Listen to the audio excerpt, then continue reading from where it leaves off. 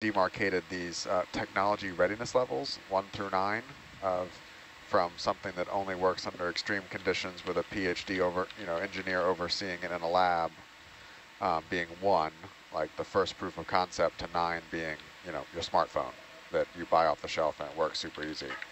And so kind of think about readiness levels 1 through 3 being kind of basic science, and then 4 through 7 kind of being field testing and integration, and then 7 through 9 being production use.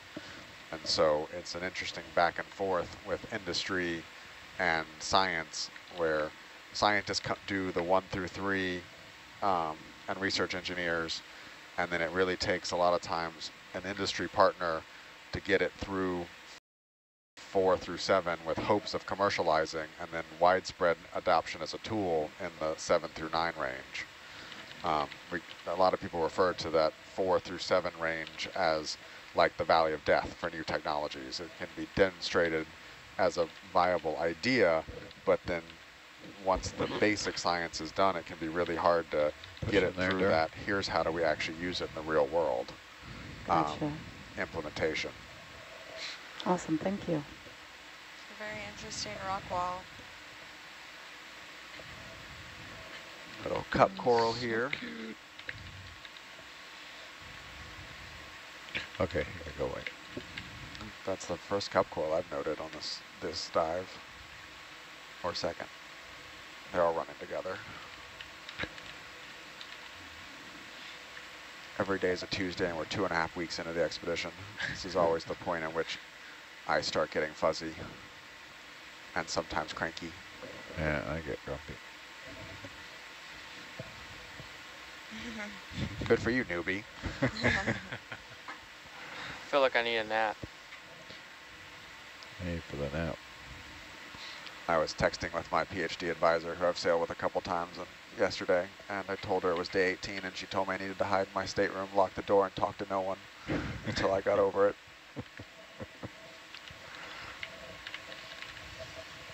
All right, let's get the ship moving if you don't mind. Make some tracks. Roger. You want to get out front first, Dan? Yes, please. Okay. Want to see what's out here. I can turn and burn across the sand here. I need to go clockwise, right? Well, speaking of exploration stuff, yesterday in 1966, the Surveyor was the first soft landing on the moon. Ooh, wow, cool. Good fun fact.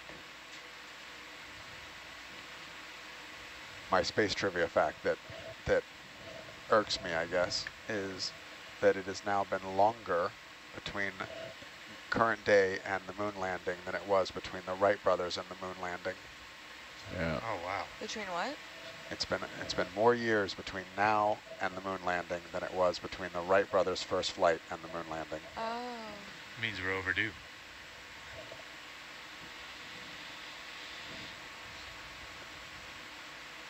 Aren't they trying to put a new... Nope, never mind. Quicksand there. Yeah, the Artemis program is trying to go back to the moon. I've heard different.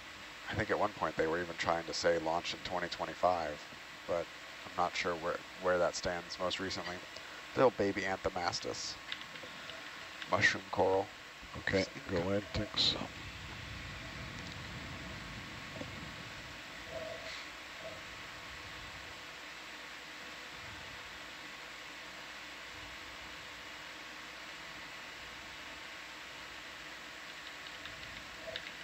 Picking up the bed forms again, indicating a little more current. So might be optimistic here. We're going to get back into a zone of denser corals potentially.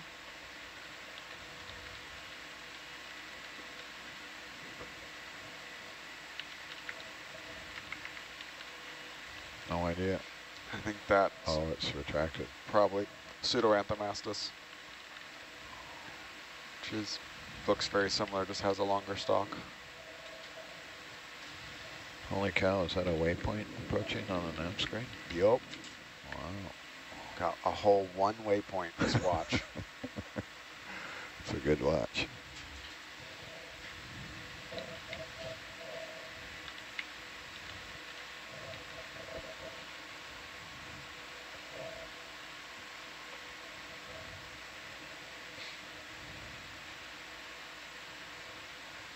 Oh, another one of those little radiolarians up in Atalanta.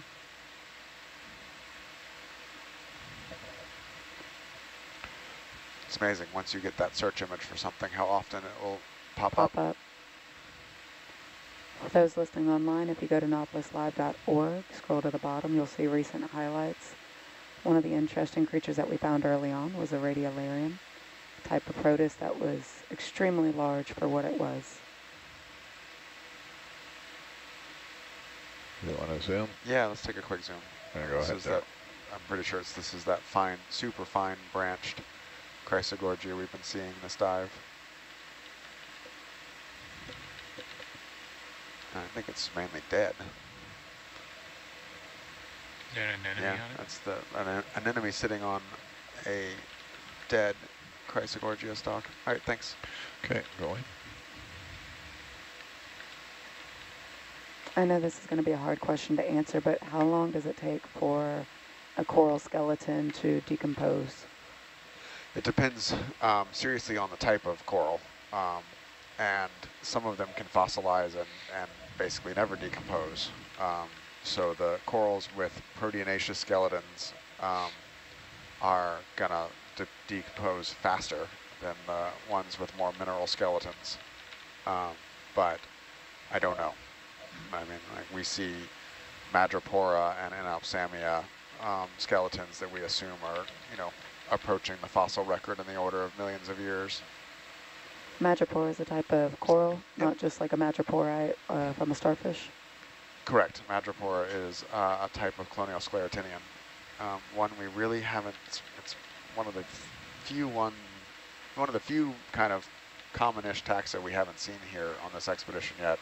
We've been kind of deep for it, so I'm not terribly surprised we haven't seen it. They're generally in the hundreds of meters, not the thousands of meters. We may have seen one or two on that really epic coral dive we had a few days ago. I sometimes struggle telling them apart from some of the inalpsamias. So there may have been a madrepora or two hiding in the inalpsamia gardens we saw, but I couldn't be sure. Well, awesome, thank you.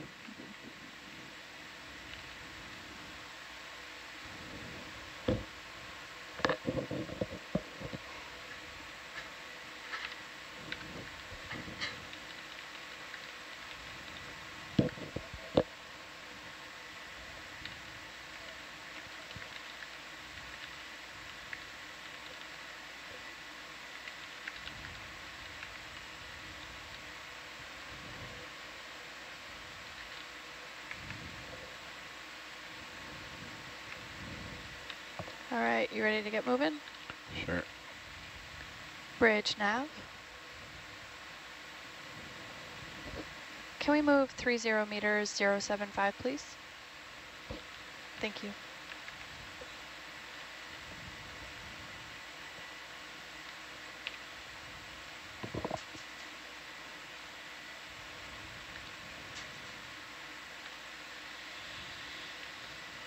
And as we approach the last hour of our watch, this is about the time I'm really appreciative of the people who designed this control van, that they don't let the breakfast smells in.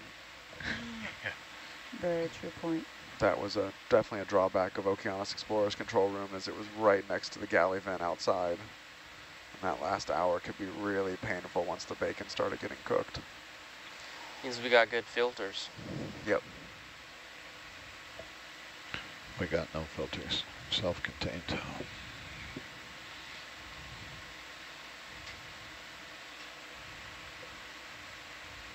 We've been seeing some really interesting and diverse geology on this dive. Yeah, we really have.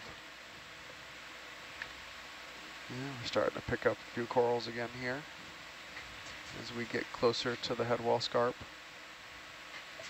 And you'll hear me say head wall scarp. That generally just means the normally vertical or near vertical wall that is exposed when a mass wasting event or a large kind of slump falls off.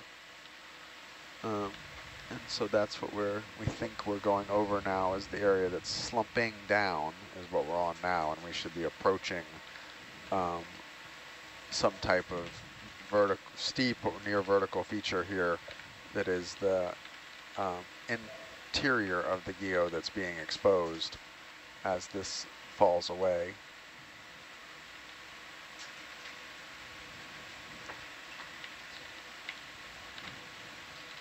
That's all right. That's just the way the current is. Corley, do you have a sense of how long these kind of mass wasting events take? Are they quick? Are they slow? Are they both? I don't actually know what the timelines are associated with like a slope failure like the one we think we're looking at today.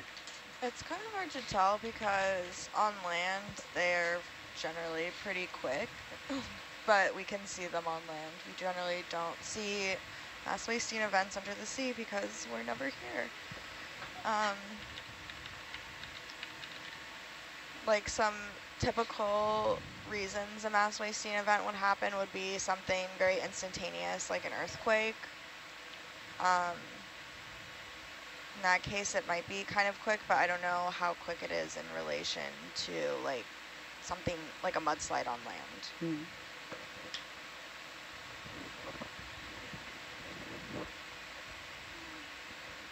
Another one of these pretty kind of fat polyp sparse branching chrysogorgias like the one we just sampled.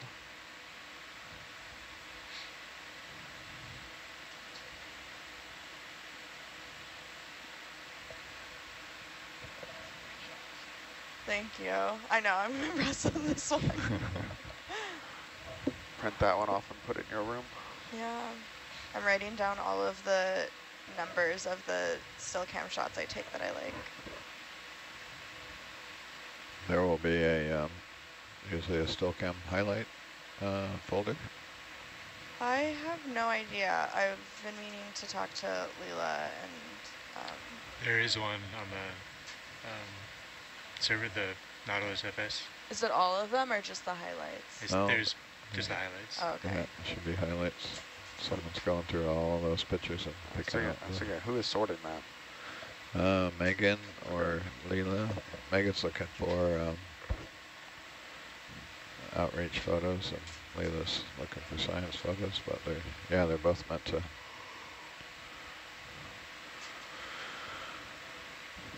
go through and pull them out. It's a lot of work. I was looking through the results that they pulled out yesterday, and there's some really nice shots in there. Oh yeah, I haven't looked at any of them yet.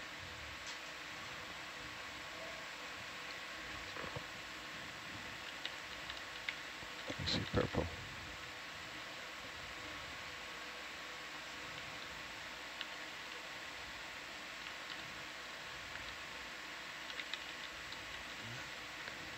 Got an old bamboo stalk, a little Victigorgia hiding in the cracks, and a big Iridogorgia up here on the right.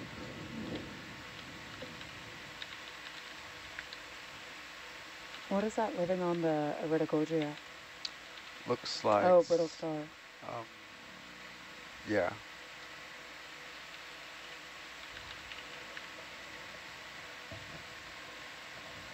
It's moving around quite a bit, though, for a brittle star. I'm not used to seeing them that stretched out.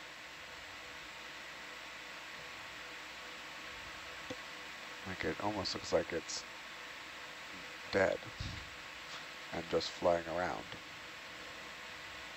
Do a quick zoom there on the, just got a bunch of stuff on him. Looks like it's got a couple of the corallivorous jellyfishes as well. Brittle star's hanging on with one arm.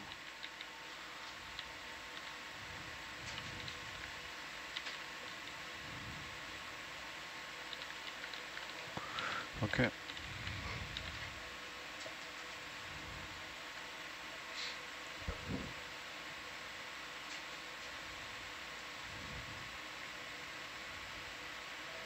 Oh, and we're back in the hemicoralliums again.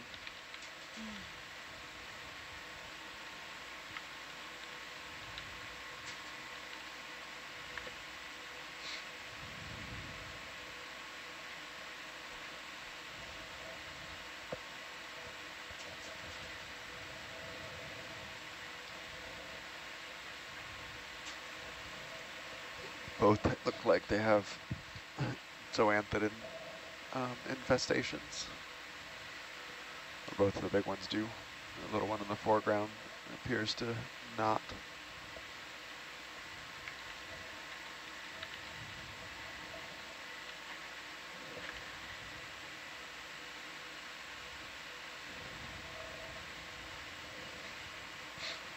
Not seeing much in the way of associates. Looks like 2 or 3 brittle stars and maybe 1 anemone, but pretty unoccupied.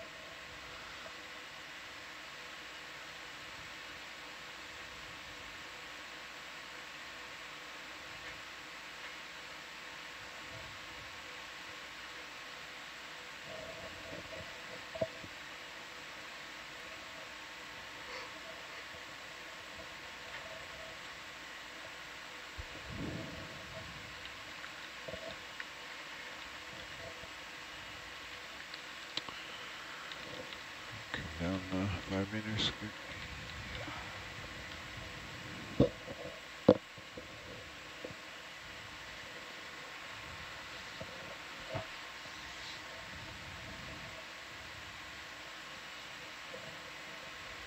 Looks like an anthomastus of some type hiding down under the overhang as well. Looks like it's pink instead of its normal kind of red burgundy color. Roger. Can't quite hold it still there. Maybe if I let go of the control.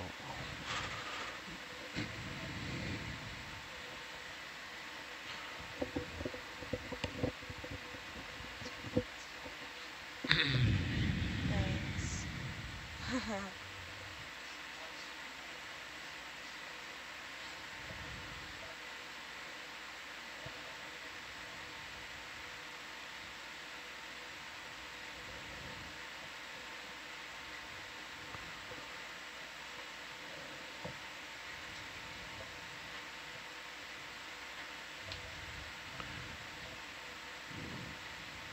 What is that? I don't know, but it's been showing up in the Atlanticam for a while. I think this is likely man-made. Oh, is this our first trash? This is our first marine debris. Yeah. I Looks like a suspect. tarp. Yep, I think it is a segment of a tarp hooked on a coral. That brings up a good Negative. question. What do we do with marine debris? Do we collect it and take it back? Do we No. leave it? Generally, we leave it be. Actually, be surprised how many organisms do make it their home. So while this very likely could have killed this coral, I'm sure other smaller things are making it home as well. And there's a certain danger to the vehicle with messing with this type of thing. So as a general rule, we leave it in place.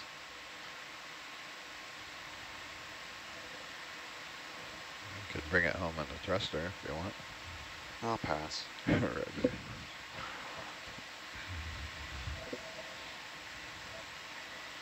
Good demonstration of the current here, though. Yeah. Yeah. So Herc's heading due north, so that current is a strong west to east right here. Telltale.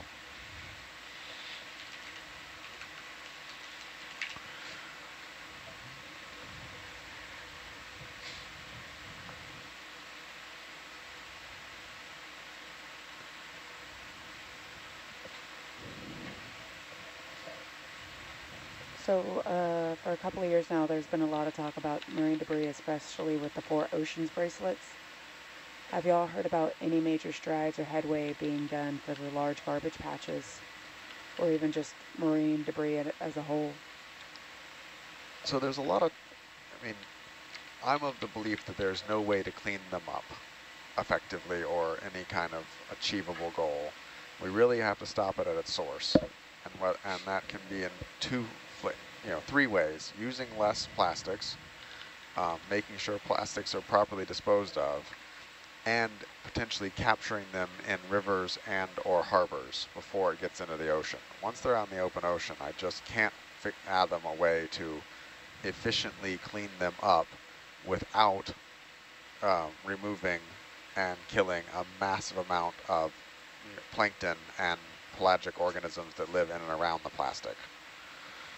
So I think really the best way to control these things is making sure they are properly disposed of, reducing the use of them, and then as a a secondary pass, doing some of the filtering of rivers and cleanup type things in harbors. But I really can't fathom a way to functionally clean up the ocean with current technology.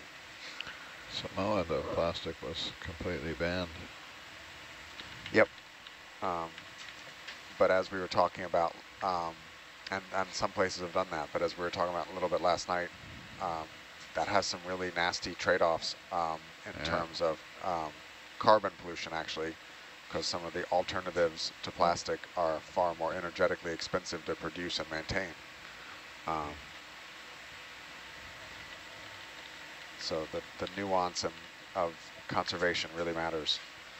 There are no easy, simple answers for the most part.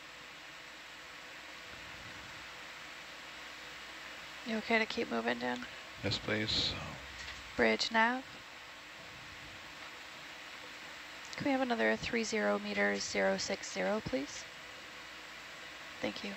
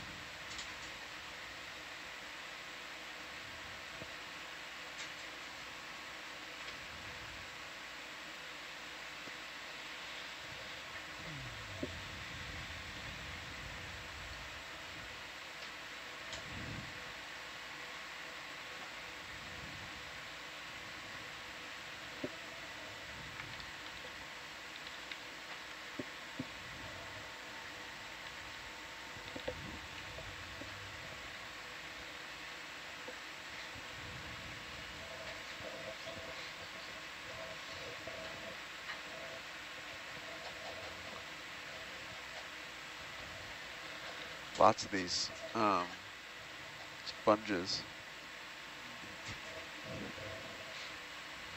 that we've been seeing, which is really interesting because they're not a sponge I remember seeing a lot of, frankly, elsewhere. Why is it that they pile up all that sand?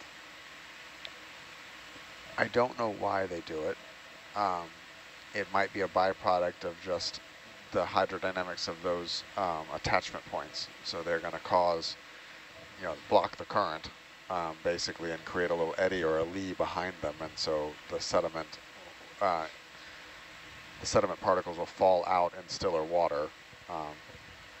And so it might be collecting those as a byproduct of just the way it's structured, or it may have evolved to be structured in order to do that, and I don't have an answer for that. Awesome, thank you. It's funny, in one of the weird places you don't necessarily think about experience coming into play, but I feel like I'm a whitewater kayaker and rafter, and do a lot of flatwater kayaking too, and I feel like my experience thinking about the movement of water around rocks in my hobbies helps me a lot in thinking about current flow down here on where there would be eddies, where the water would be channelized in between rocks. And I think about it, I feel like I'm thinking about it a lot as a whitewater paddler when I'm thinking about where these corals are growing and how the current flow may be moving around these rocks. And I just see, every time I see those sponges with their little accretions of thing, it looks like I can see the eddy lines of what it would look like if you were trying to catch the eddy coming downriver.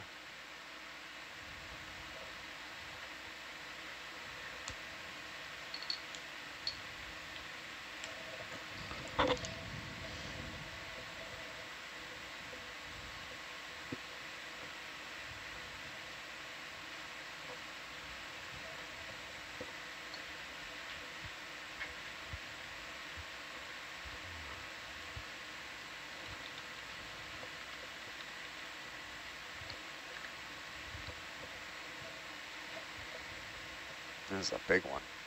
Yeah. this growth form is a little bit different than we're seeing on this dive. They've all kind of got, recently on this dive, they've got this hollow section in the center. What's your heading? You're headed to the north. Bridge nav. This one doesn't have as much sand as those other ones. Yeah, it does not. You're right. Same step, please. 30060. And it's not exactly in line with what we thought the current was a minute ago to tell which way it was trying to capture. If that was, we were looking up current or down current. It looks like we were looking more or less up current. Would you agree, Dan?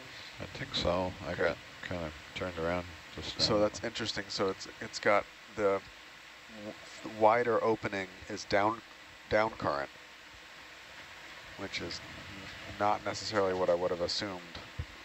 First, can we look at what's probably bushy hydroid there? Right. Or hydrozoan? No, he's got his That's really good. his opening is into the current. The opening is into the current? Okay. Yeah, this is the current pushing the ROV now. Okay. That makes a little more sense to me. It does. Oh look, it's a hydroid with an egg. So here's the great question: is why do, assuming these are cephalopods, why do the cephalopods preferentially lay their eggs in hydrozoans? Because the hydrozoans are often overlooked and not given as much interest as the hard corals or the more traditional corals. But yet it looks like they're probably super ecologically important when it comes to the reproduction of Pushing there down. what we've been assuming are Dumbo octopi eggs, but may or may not. But I think every one of these we've seen has had some form of egg attachment point in it, just like this one we're seeing here. All right, science is happy, thanks. Okay, go ahead, thanks.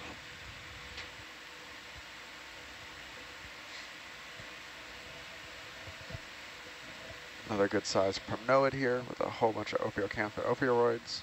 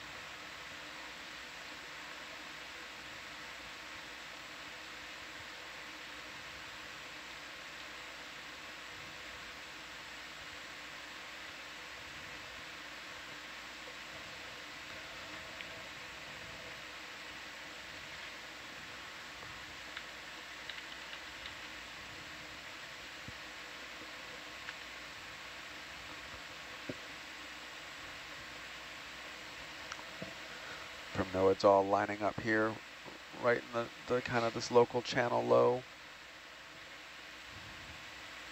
along with a couple of these, for lack of a better word, scoop sponges.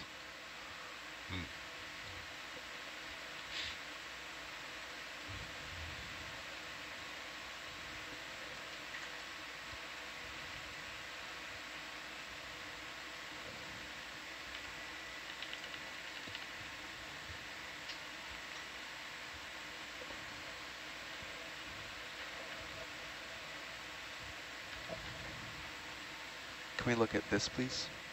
Sure. This might be our first Swiftia. Push in there for us.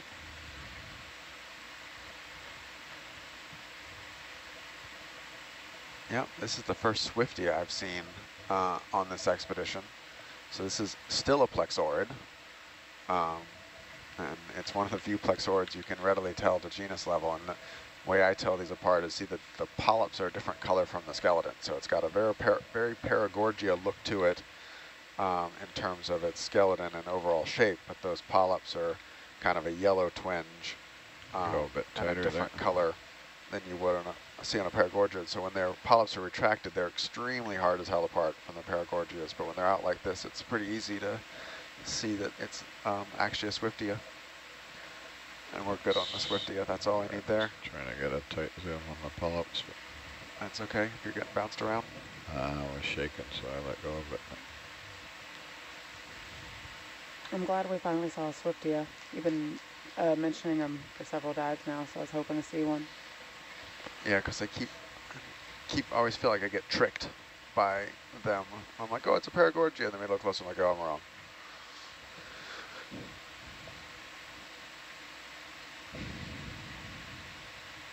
Okay, you can go wide, thanks.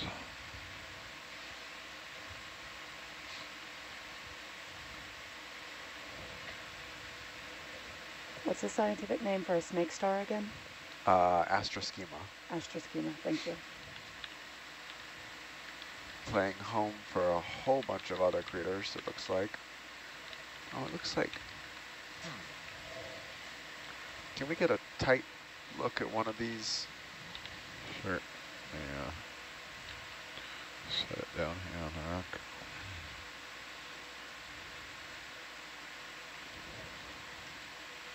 Oh, and it's got a little corallivorous jelly, too. That little purple thing? Yep. 2 of them. It could be any of these little tight nodes.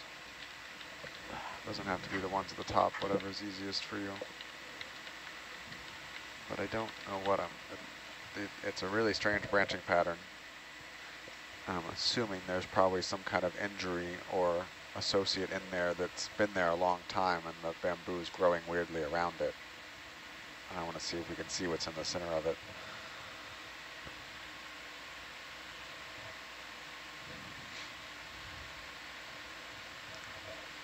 Sorry, where do you want to look? Any of these kind of tight, whirly things. Okay, there, zoom in there.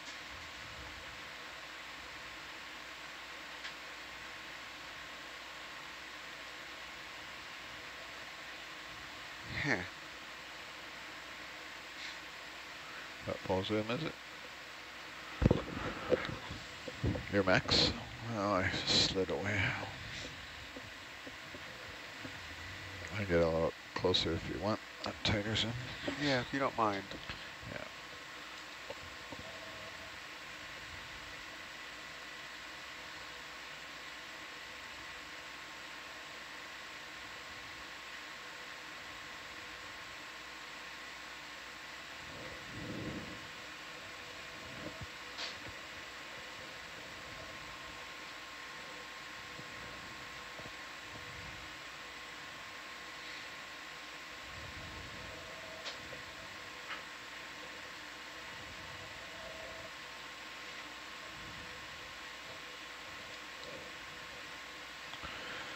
Okay, go for full zoom there. Come on, Hercules, don't move it. Yeah, so these are just really like little sections of really tight Come down a few branching. meters. Gotta assume that something happened to the coral in those spots that has caused that, but I'm not seeing anything obvious. I mean, there's a little polychaete in there, but that's not what's causing it.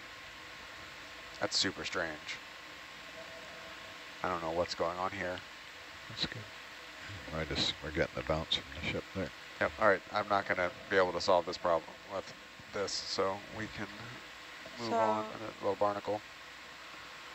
Is this like is this something taking over the coral on That's, this? yeah, those are hydroids growing over dead stalk. But these really tight, strange branching patterns is what has caught my attention. It looked like a star from Is that the jellyfish as well? Yep. You want to move on? I could pan around here for days. Let's move on. Okay, let's move on. Go ahead. Thank you. Oh, send a screenshot to Scott France or Les Watling, who are bamboo coral experts.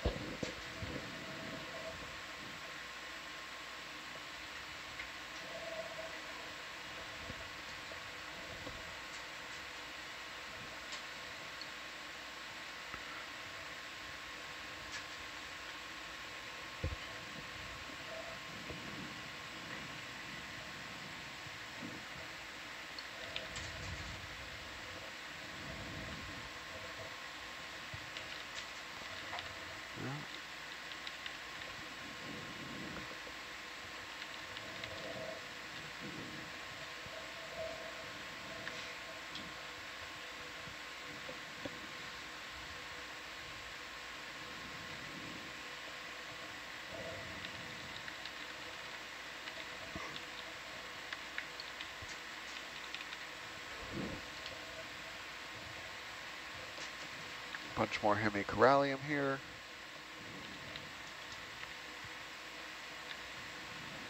Couple more primnoids. One iridogorgia.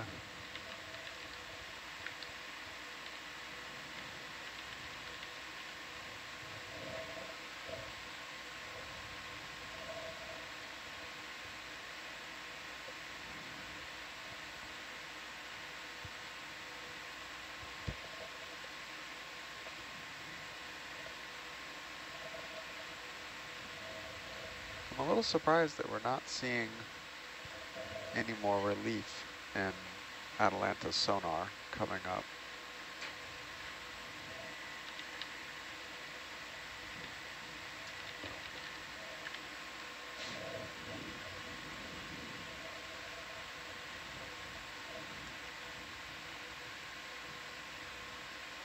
Are you expecting a steeper? Yeah. Lynette, can we maybe cheat a little bit further north on the next move? See Sure if we can. can. Make contact with the steeper wall sooner.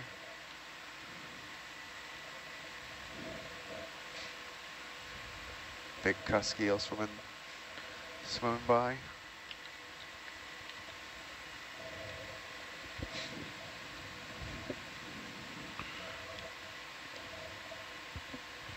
You ready for that move, Dan? Yes, ma'am. Bridge nav.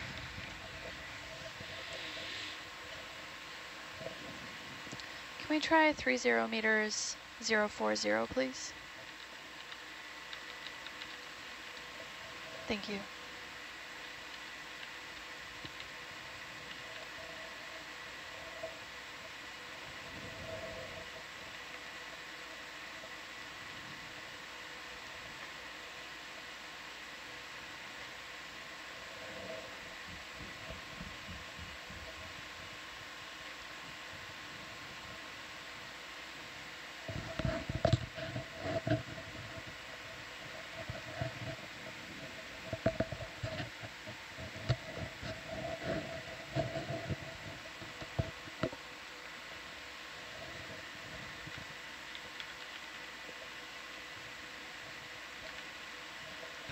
I'm going to come back towards you a bit here.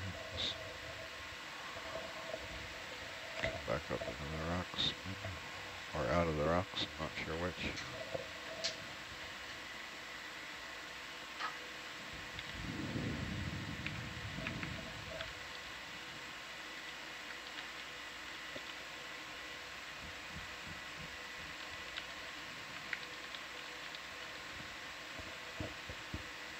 That water really isn't murky, isn't it, on Atlanta's camera? It's very stiff breeze too.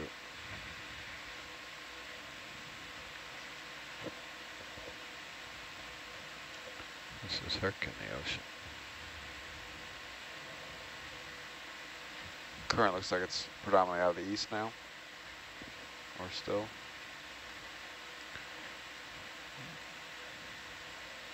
Hard to I think tell. it's still going north. Oh, right. I had that. Sorry. I misread Herc's heading. Yeah.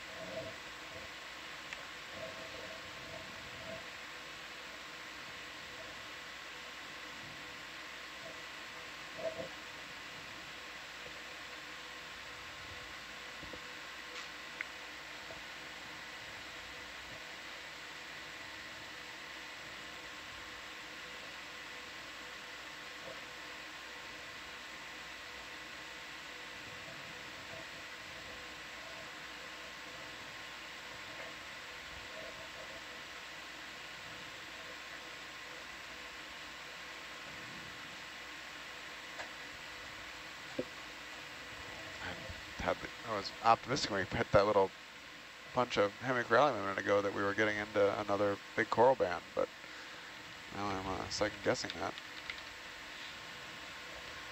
Ran out of rocks. I don't think we ran out of rocks. That's off to the south here is a little. Seeing plenty of rocks with not a lot of coral.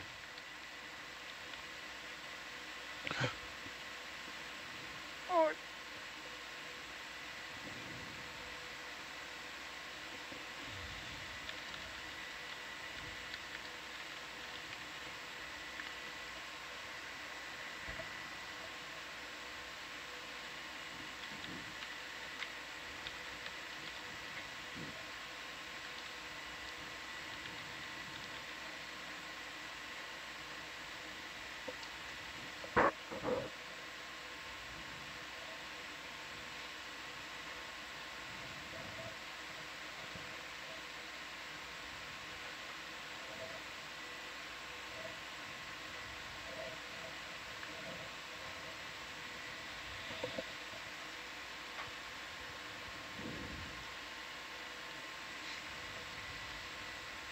You want to continue, Dan?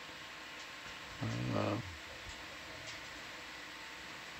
totally turned around here. Let's hold it for a shift change. Robert should be here. Okay. Seconds. Well, while we're hanging out, let's go check out a couple of these primnoids, if you would. Yeah, Rich. Kevin Conrad, one of our geologists ashore, is commenting that he thinks this looks like classic drowned reef structure as we're moving over here, which I would agree with. Which, any particular? Either of these two is fine. Right. Can you explain what a drowned reef structure is, please? So just basically what you would expect to see if you were looking at a fringing or a reef structure on an atoll, would what you would see actually on the north shore of Oahu. This looks very similar to that, just submerged. So they're kind of the same shape of the rocks and types of rocks you would see at the surface on a tropical reef. These look very similar. These cracked pavements with some carbonate mixed in. So it looks like the Awesome. Thank you. primnoid in front of us has, I don't see any associates on it. There might be something little. And then the one in the back, it's got a little sidekick hemicorallium with it and a couple welcome. brittle stars. And it looks like one little branch of zoanthid infection. You can push in there, Daryl.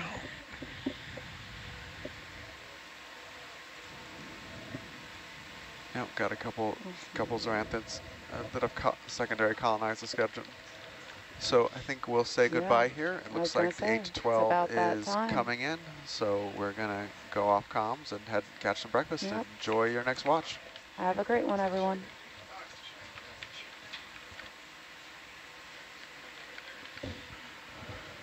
Front rows off comms. Thanks, everyone.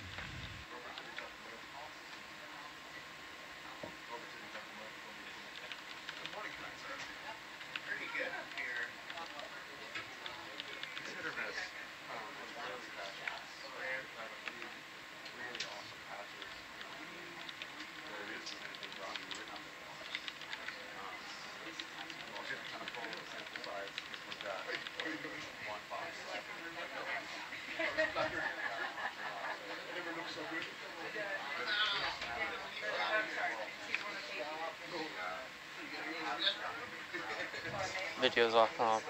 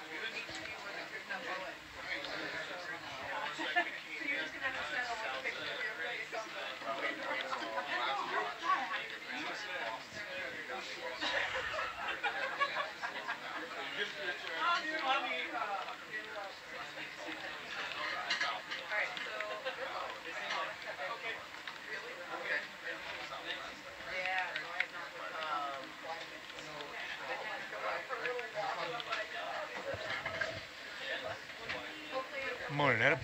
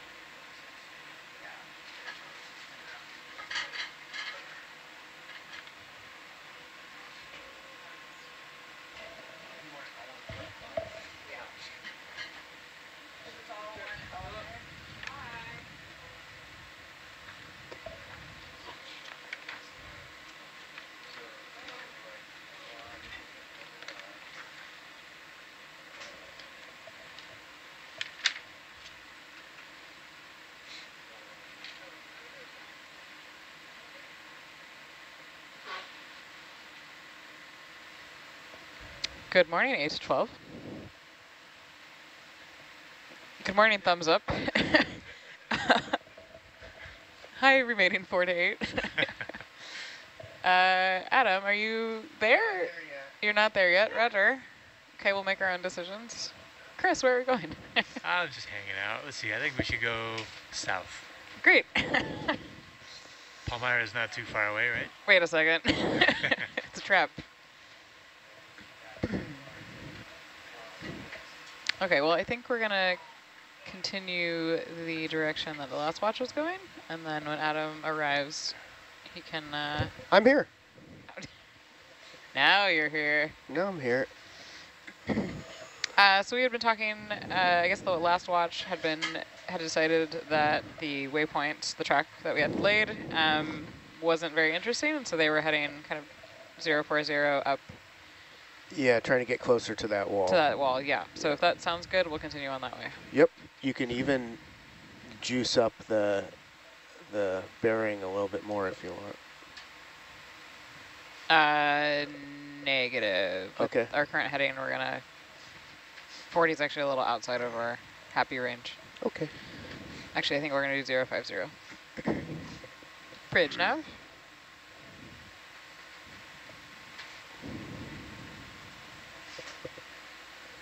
Good morning. 30 meters, 050.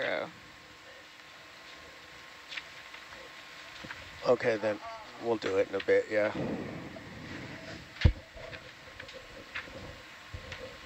When's the poster due? Okay.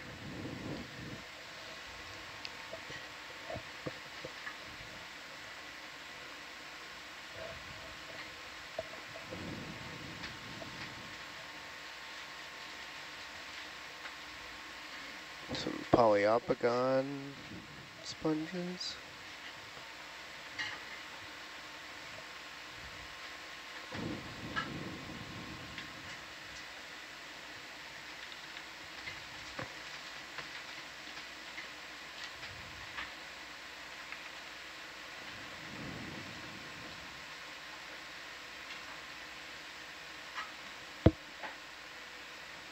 Chrysogorgia tuniculata. What's this one? Primnoid.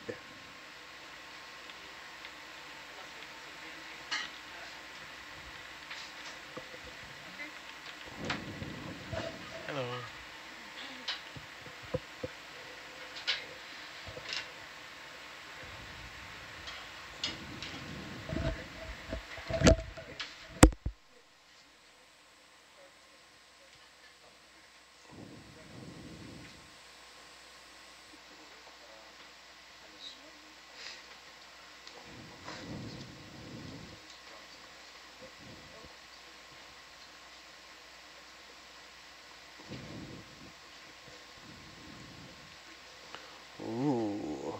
There's a bamboo sparsely branching.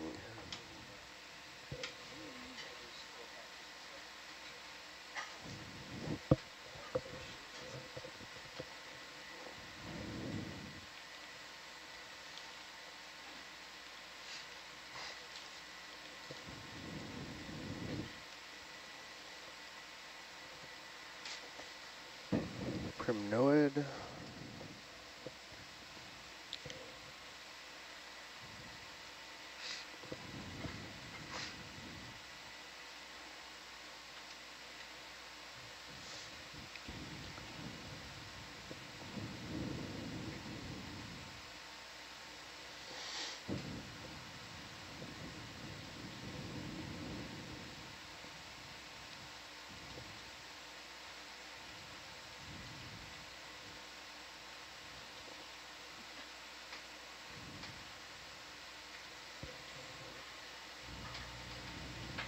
Chrysogorgia. Deck frog is back. Can you zoom in, Dave?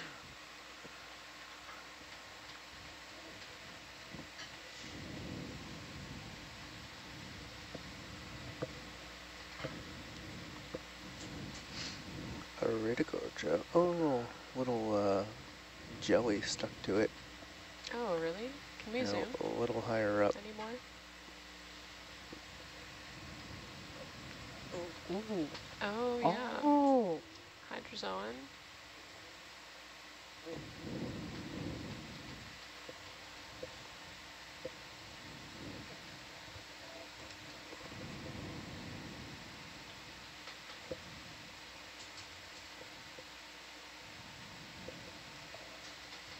Looks like some other stuff in there too. Or the same.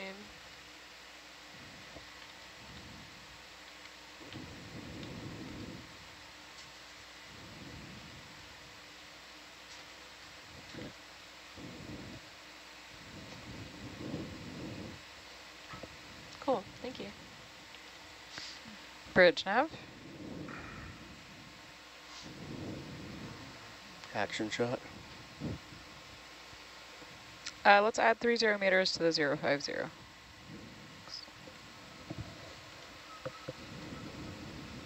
All right, good morning, 8 to 12. How's everybody feeling this morning? A little tired. Yeah. Not yet fully caffeinated. Yeah. Waking Hang up. in there, hang in In there. the We got process. this. Paula had to knock on my door to make sure it was alive. Ooh, look at What'd that. you wear? Just over the edge. I was. Sorry about Just that, slow. Jules. No, that's okay. Can we zoom over here? I think that's hemicorallia. Yeah. Really? Yeah.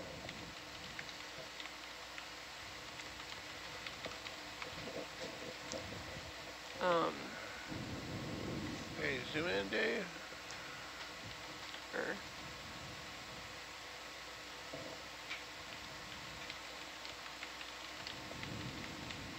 Beautiful color.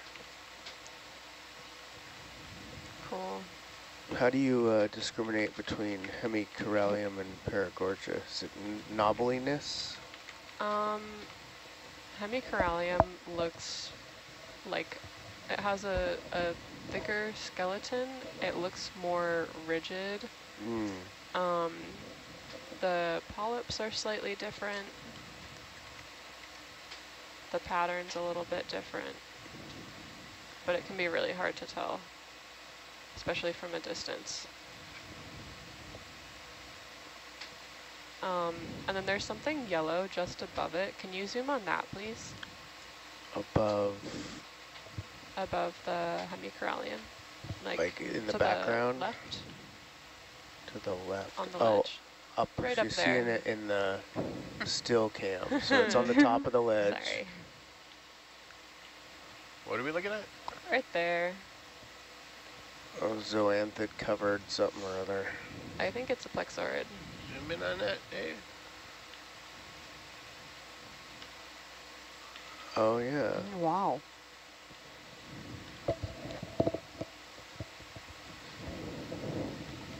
plexaurid, you say?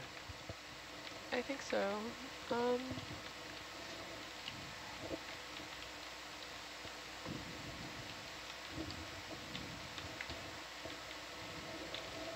Yeah.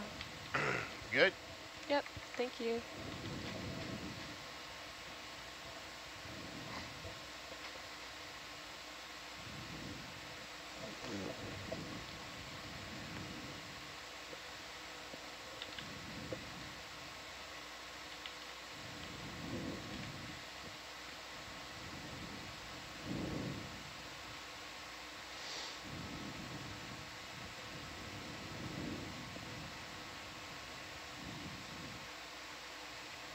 Anthomastus.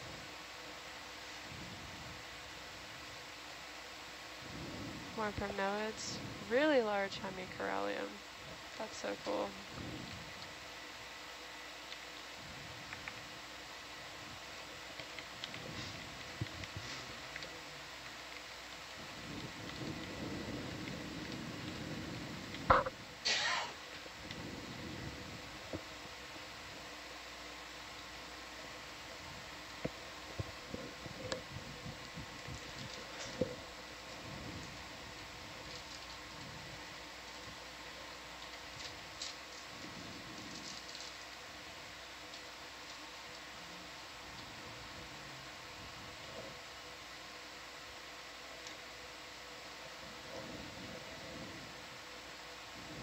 Shrimp.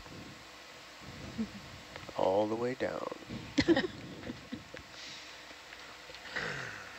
Did we laugh too much yesterday? Have we? I know, right? Broken ourselves?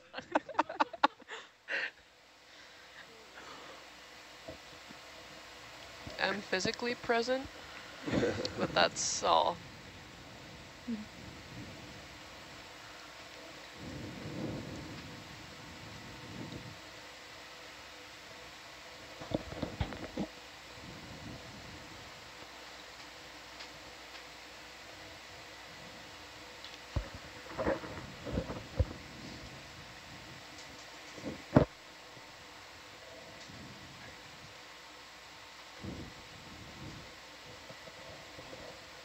Zoom in, Dave.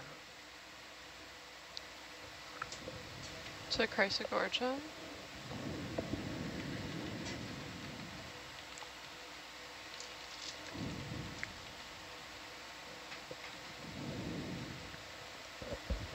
Looks like maybe a squat lobster inside.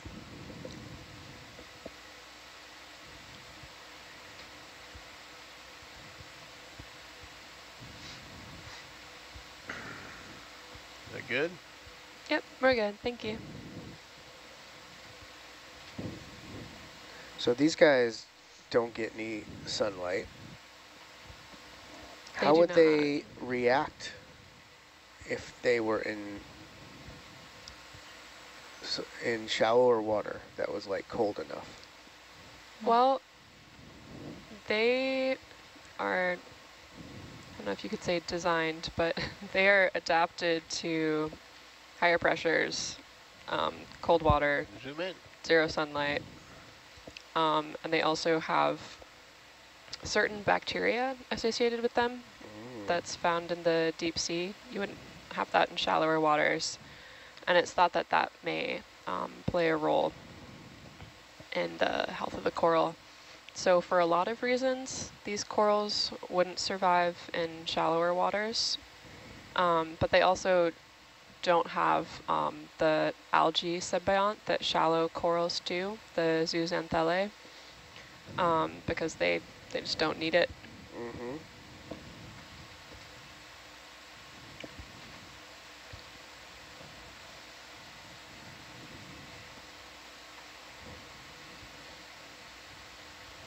That is a thick sea star. Yeah, it looks like you You're had right. the same amount of breakfast that I did. What did you have for breakfast? Everything. Everything. Looks like hyalinema over there.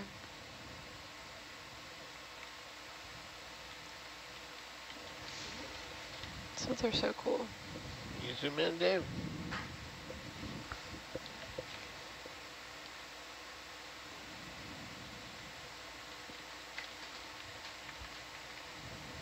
That's cool.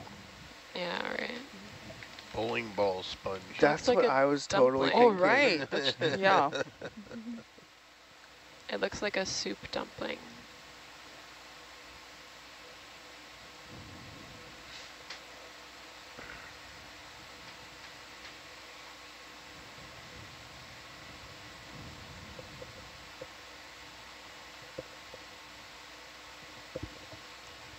More polyopogon remnants.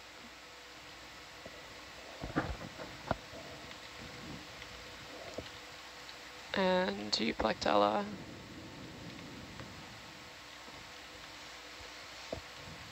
And a little bit of foreshadowing in the still cam.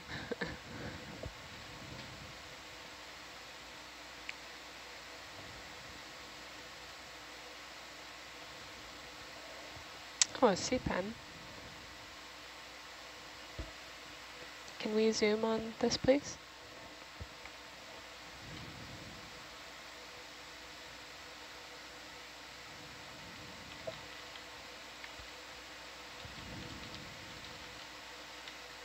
Zoom in there.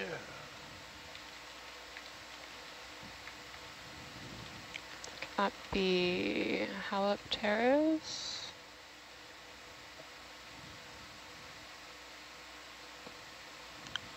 Oh, it's got a little part that was eaten away. Looks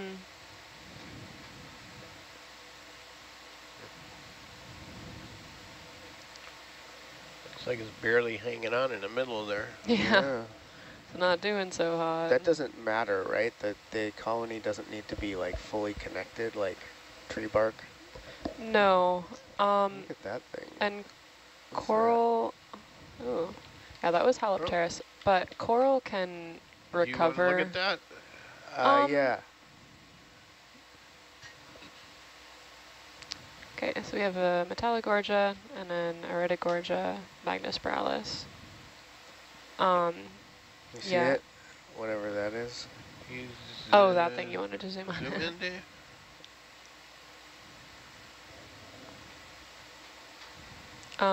But corals can recover, they can regrow. That is really interesting. Is that a polychaete? Oh, what is that? That's a big polychaete. Yeah. Oh, wow. Or a bristleworm? Wow. Or an urchin? No. That's not an urchin. That's wormy. Wormy. That's weird. Do we want it? Please say yes. Please say yes. I think this is. I think that's a polychaete. Sample list, right? It's on the list? I don't think so. I don't think it's on the list. But if you want it, no, I don't want it. If you think so, I don't want it. Okay. I can't identify it past polychaete. Carrying on? Yeah, we can carry on. Coral, right. So since corals are colonial, they can recover by just replicating. And that's how, like, after bleaching events, if there's any remaining tissue, they can come back.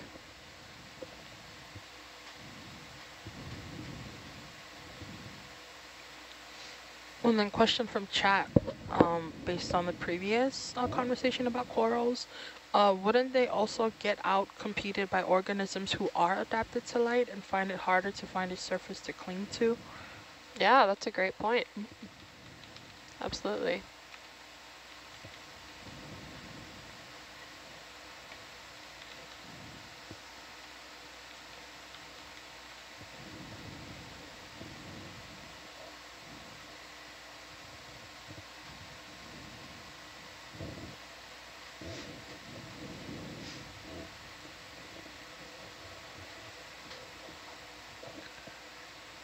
Bridge nav.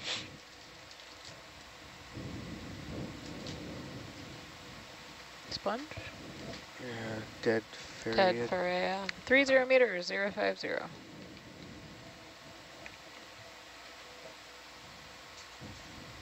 Zoom in, Dave. We can move on.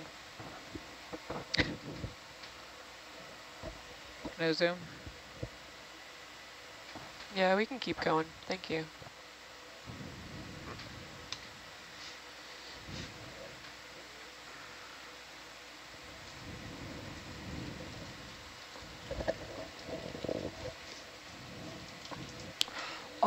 Oh, so chat says the polychaete that we were looking for is a sea mouse.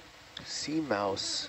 That's Cool. Yeah, I'm looking it up. Right. Oh, yeah. Right, Jules? We zoom in, Dave.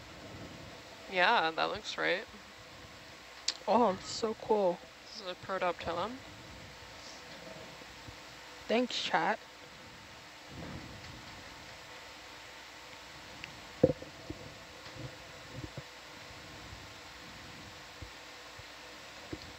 Awesome. We can keep going. I have an ID.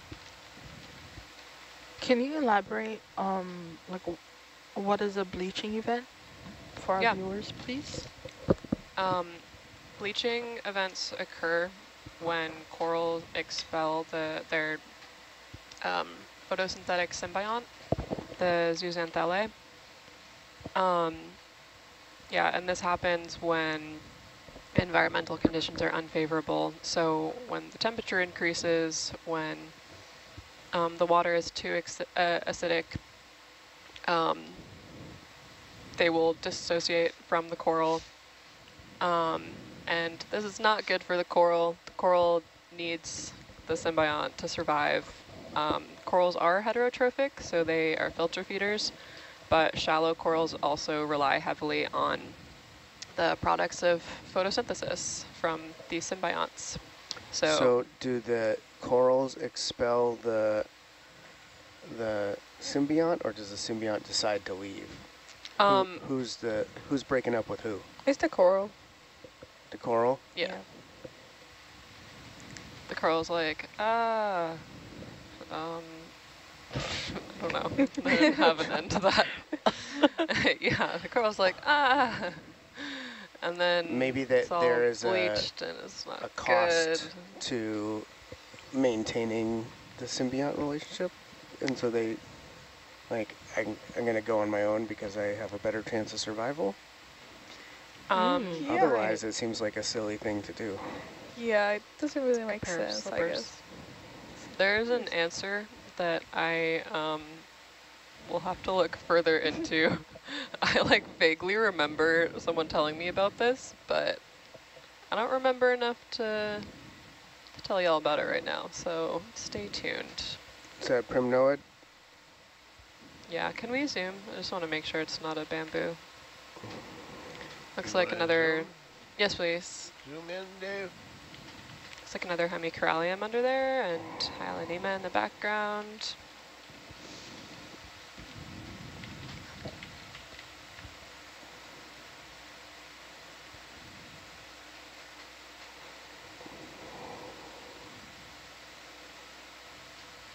Yeah, that's looking primnoid-y to me. That's good, thank you.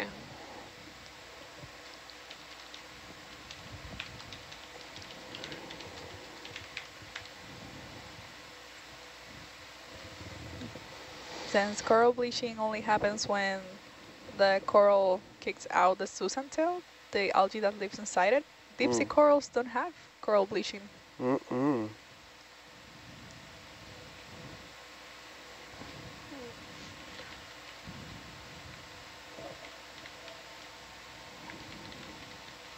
Bridge nav.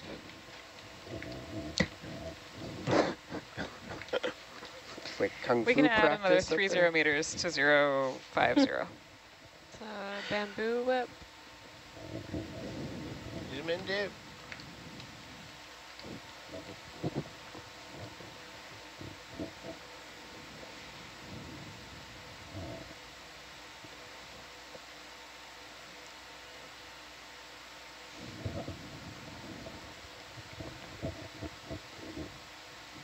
Could be Lepidopsis. Squatty up there. Oh, hey. Yeah, Lepidopsis. Thank you. Whee!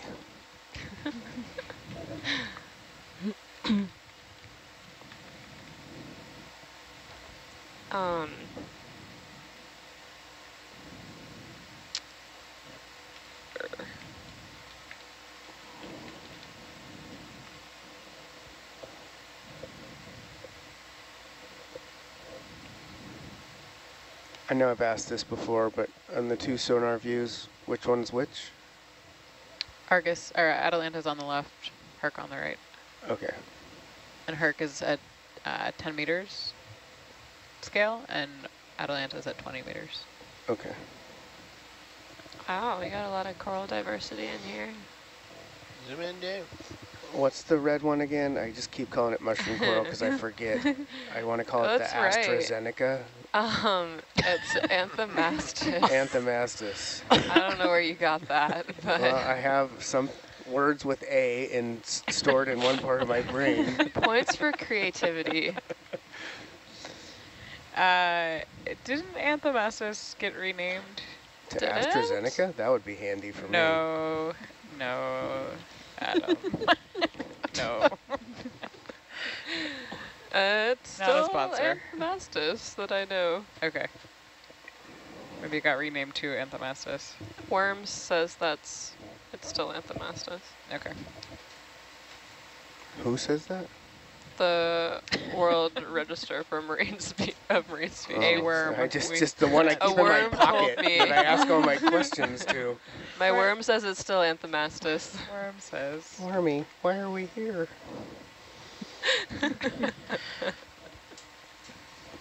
Although worm is probably the easiest puppet to make. I think it's just like a sock, right? In terms of how challenging of a puppet different things are to make. You guys don't have that What scale if in your it's a head? segmented worm? Well, we got to 23 Rubber minutes bands. before we went off the rails this time. Poliopogon is also not a real tough puppet.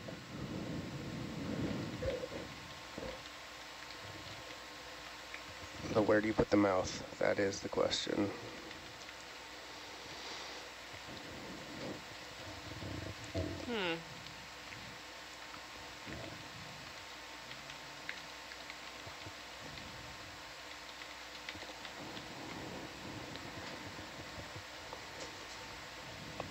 I'm interested in the growth habit. Like I'm looking at that primnoid that started growing down and then kind of turned the corner. I'm interested in how they know which way to grow. Yeah, that is a good question. Like how much of it is just morphology, like how it Yeah, if they're on top, they make a would fan. grow according to the genus, or like yeah. does it have to do with flow at all? Because it looks like it was like under the rock and then it sort of like grew to be up there. Yeah, like it's growing towards the light, but the light is the flow. Yeah, like sunflowers. Yeah. And like a lot of other plants.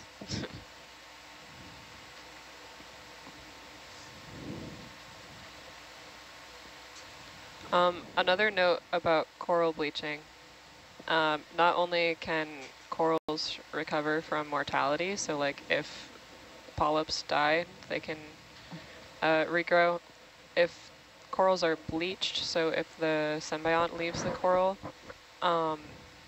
they can still recover, like they can obtain a symbiont again. So No, that's interesting because they are actively expelling the symbiont. But how does the symbiont get back in? Do they actively let in the correct symbiont? yeah, there's some selectivity. Well, this algae and the coral, they like each other, and they want to be together. Bridge. So they find a way. Does the algae exist? Is the algae happy outside the coral? Yeah, I think it's fine outside the coral, but it's like better for the algae. The coral provides it with this like nice habitat. Treats the sun and some other things, maybe some nutrients. I think that's one of the things that if the temperature rises for a pretty long time, then the algae is just gonna go with the We have current and kinda it's high not going current. to be there anymore Oh, really? for the coral to So if accept it it. stays hot. The mains are on. Yeah. So, yeah, I mean, corals are pretty good at surviving short-term stressors. So like if there's a sudden spike in temperature and there's some polyp death or, you know, they bleach, they can still recover, but under like prolonged heating events, the likelihood that they'll be able to fully recover goes down. And they can still survive for a while without the algae symbiont. They can switch to filter feeding, but eventually they will starve.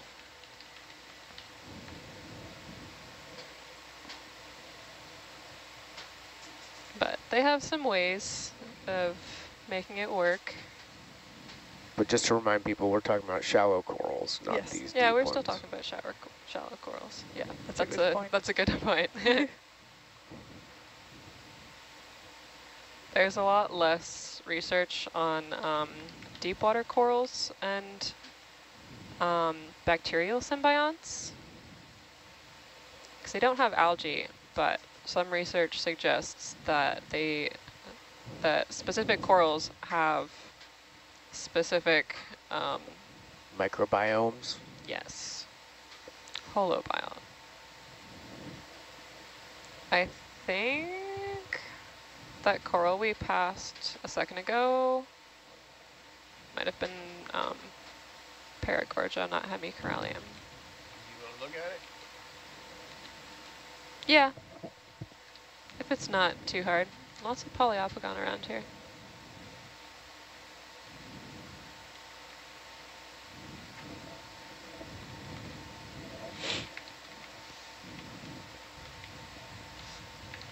I can't believe we saw a sea mouse.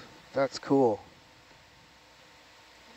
Apparently they come in, well, different, not different colors, but Wasn't that one in front of us? Yeah, it was this one there. I love how so many things are named after terrestrial animals right. in the deep sea. It's like, oh, you know what that worm reminds me of? A mouse. And see, this one looks Iridescent, yeah, that's yeah, cool. this one, you have this one, and then you have the green pretty. looking. Okay, you know what? It is a little bit mouse-like. Fine. Yeah, yeah. No, we're going back in time. Just riffing. Zoom in, Dave.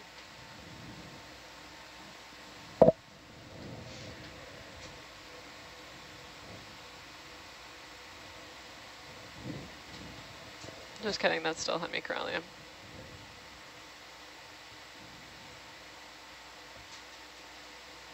Like one side it has its polyps open and the other side is just closed. Interesting. Wonder what's going on there. Shift workers. Yeah, that's the 8 to 12. Okay, I'm good, thank you. Ooh, quick still cam.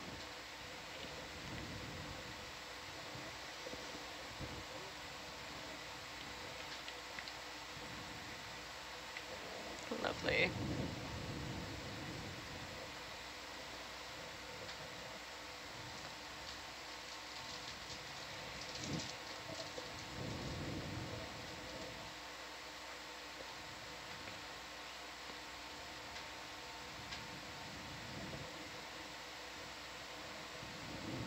So we have our viewers tuning in and asking, so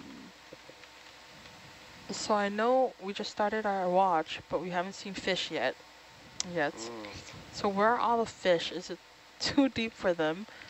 We have seen fish, but yeah, we don't see them all the time. yeah, we don't see them all the time. And as Jules has pointed out before, some of the fish may be avoiding us. Right. But we tend to see cusk eels, ratfish, tripod fish, and they kind of seem to come about Bridge once now. every half hour or something. So if you stay tuned, we'll see 30 a fish. meters, 050. Yeah, there are for sure fish in the deep sea. A lot of them avoid us. We make a lot of noise. They're here. We zoomed in. We've even seen some chaunacops. Right. Oh yeah. Which I think is really cool looking fish. It's a polyopogon, cool. Batfish we've seen. Batfish. Oh, that was No, no, no, no, no, no, no, no. Batfish.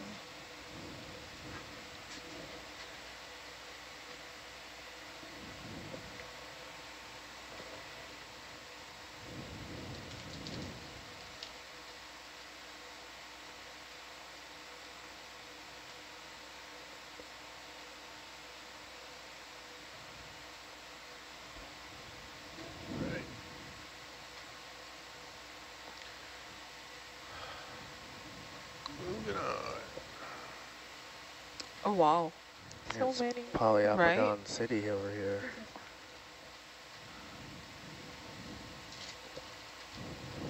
Kind of look like large eggs. Mm.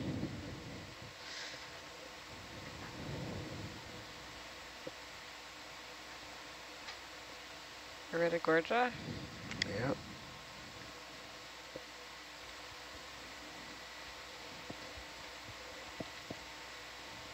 Some more primnoid. Fly trap. Triflop. Don't mind if I do. Shout out to our friends from Spain and the UK. Thanks for tuning in. Buenos dias and top of the morning to you. What do they say in the UK for? Is that UK? British? Yeah. Top of the morning? Well, I don't. They probably don't say that, but in the movies. In the movies.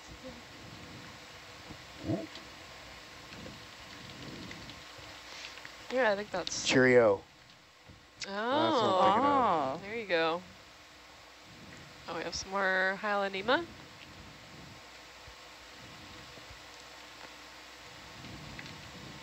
They probably just say good morning. Yeah, Yeah. probably. Probably. Probably.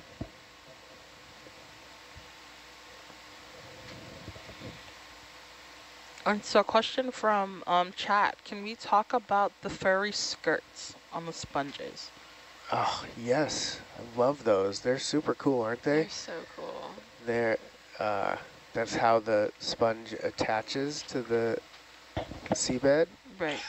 And these polyopogons make a huge mass of fur, right? I can't remember the technical term for, but they're little Basal hairs. threads? Basal threads? That right. sounds good. And when the sponge dies, so it seems like if you look at them, it looks like the hairs trap sediments, right? We see Right. these little mounds where the hairs were, and they stick around longer than the sponge. The other day we were saying they kind of remind us of Pele's hair, which is a product of kind of explosive volcanic eruptions where the lava gets kind of stretched out into thin strands.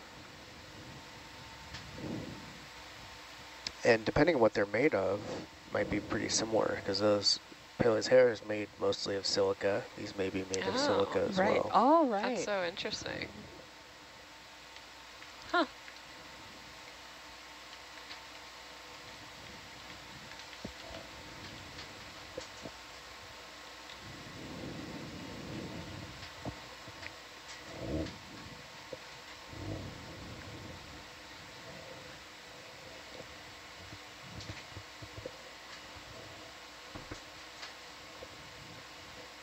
Okay, so we should be getting into steeper slope here. Yes, let's go. That was good. That was the good, closest. actually, yeah. You got it. Bridge now. Let's go. I could call Annie's family and trick them, except I would only say, let's go. How's everything going out there? Let's go. Like, Annie, are you okay? Let's go. Oh, yeah. Chat says we just say good morning in the UK. But it's also the evening disappointing. in the UK right now, so good evening. Oh yeah, it's good Oh, yeah, morning good for us, evening. good evening in for the you. UK. That's Good true. day, sir. Actually, it's like, is it 12 hours? Yeah. 11? Yeah, it's evening time.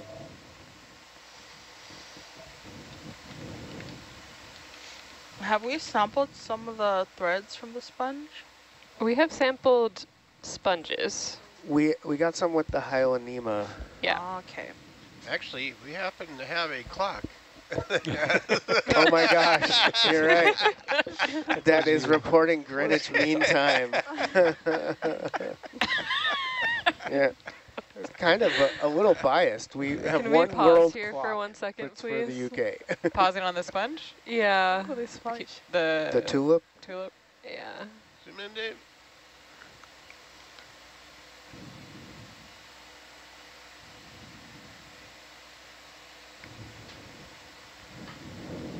So cool. I love these ones.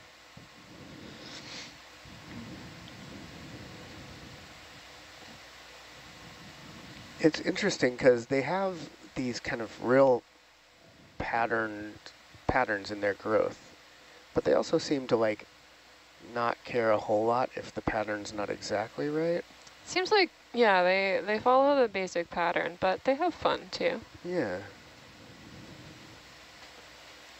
Like I'm looking at that little knob on that one. Yeah. Like, I don't think that's supposed to be there, but it is. Fashion statement. Yeah, right. All right, so this is hyalostylus. It's a species of euplectellid. It's a lot of sponge on that narrow of a stalk. Yeah, how is it Kind of a supporting itself? Well, when you're up in the water column, it's really just about having a strong stem, right? Yeah, I suppose. This sponge built its stem out of straw, and it got blown over. That was a reference to, I'm just gonna, when you have to explain it, it's not as good, but I'm gonna do it anyway. Three Little Pigs. Oh, Yeah. Yeah? Straw, There's another sponge. wood, and that's bricks. Amphidicella. Do you want to zoom on it? No. No zoom. All right, we got some terrain ahead of us. Nice. Do we have any sampling goals? We Are we looking certainly to don't sample? have a lot of room left for too many Oh, samples, okay. so we got to be a little selective. Yeah, they must have picked up a few rocks because we're a bit on the heavier side. Yeah, I'm a little less interested in the rocks up here because they're not the volcanic part of the seamount. Oh.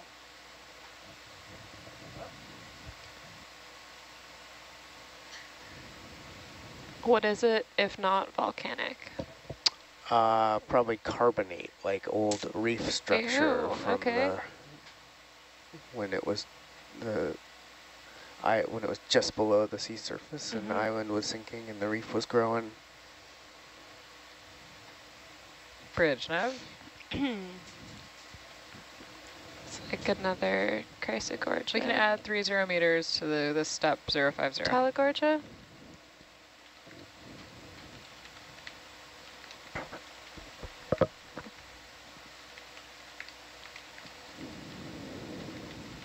I feel like a lot of Metallogorgia have squat lobsters.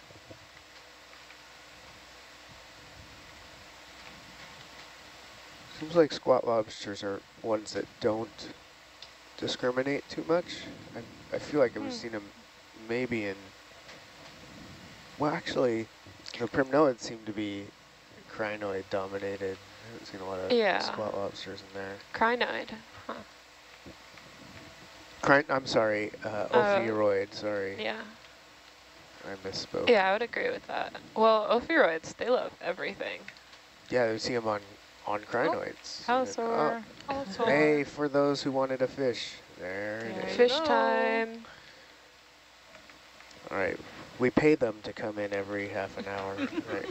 You're gonna get your seashells, buddy. You'll get your cut.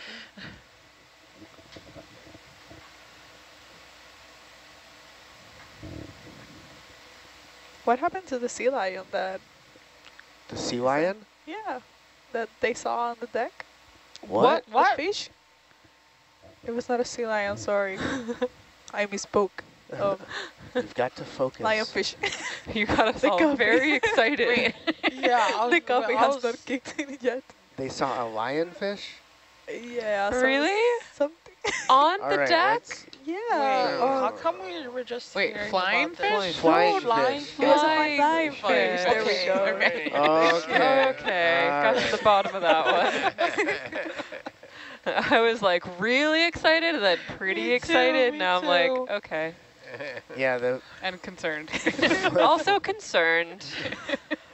flying fish is our bonito. I love bonito. And they like jump out of the water to get away from predators, but if there's like a gust of wind, they could definitely get blown onto the deck. Yeah. And sometimes when it's windy out, you got to be careful because they're like thwack thwack. Also, flying fish are bonito, but they're not bonito, the fish. No. Oh, look, they're so Okay. cute. Yeah, it's a different fish. Different, yeah. Just to be clear. I'm assuming you were trying to say that they were beautiful in Spanish, but No, aren't they? Oh. But aren't they also called bonito? no. Bonito is white. Bonito or like tiny tuna. Yeah. Oh no, close camera. But they are bonito. Yes, there you go. That Yeah. was the distinction. That's between you and the flying fish. Hey. I think the equivalent of bonito in Hawaii is kava kava. Ah. Kaba kaba or kava kava? Kava kava. Kava, kava. Kava kava. Or not. What is it called? The flying fish are malolo. Malolo. Can we zoom on this, please? The yellow coral. Sorry. Beep, beep. Isn't Lolo crazy? Lolo is. Yeah. Sending everybody flying here. What is Mo? Fish. Okay, Crazy so crazy fish. Come on board, the crazy fish. You want it back in there. No, I'm not 100% positive what the mo part of that is. What do you call that one? Tentatively plexaurid. Yes. What are these little pink knobbies? Anemones? There's, Or no, that's hydras? the wrinkly tri-flap fly trap. Is it? Yeah. And They're we've very seen all small. three, the smooth, the wrinkly, and the spotted.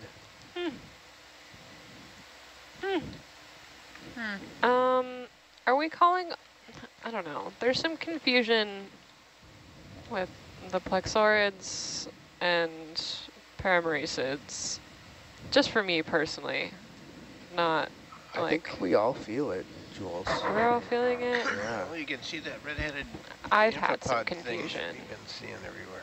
Yeah, there it is. That's a great shot. That's awesome. There, it looks like it's pollinating. Yeah. Sure. This is a beautiful coral. It is. And I'm just tentatively going to call it a plexaurid.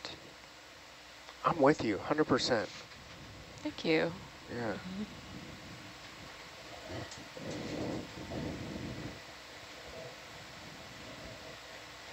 Ah, you plexaurid. Unless someone writes in on the chat, then I'm bailing. Oh, yeah. I mean, if someone writes in on the chat, I immediately abandon everything I've said.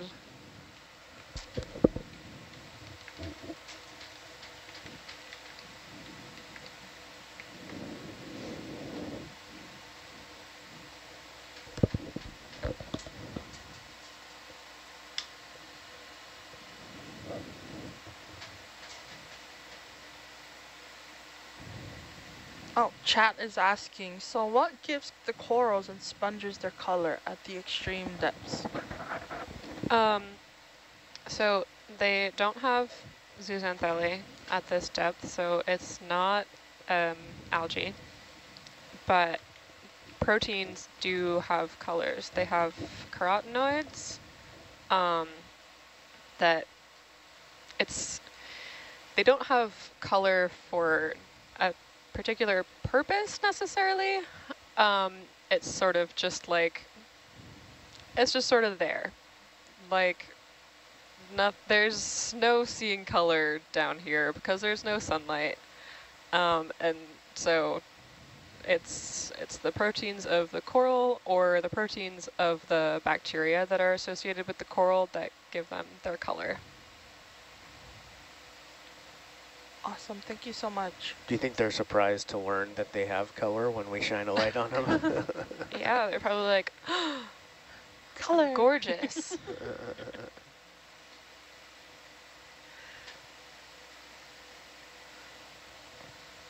Amphidicella, actually? Yeah, Amphidicella. Actually? Actually? We can keep going. What are we looking at, that sponge? Yeah. I got it though. Dave. Oh.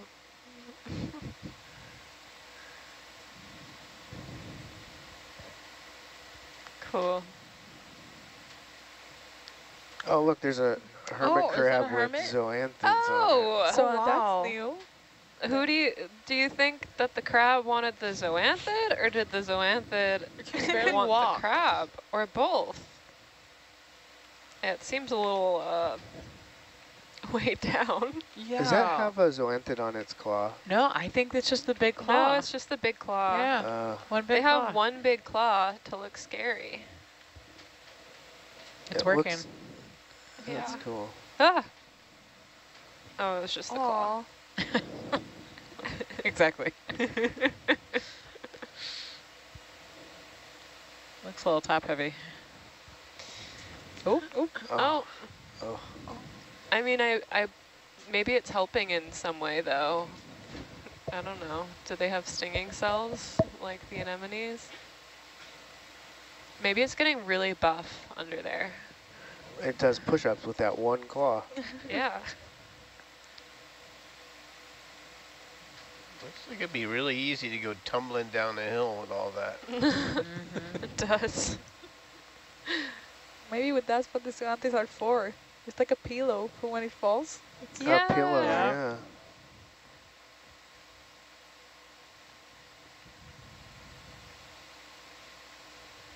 And it could just go in its shell, and I'd be like, oh, a little pile of zoanthids and nothing else. So, Makes you wonder about all those zoanthids we've been seeing. huh. Zoanthids or hermit crabs? Hermit crabs. All right, carrying on. Zipping. Time to zip, I should say.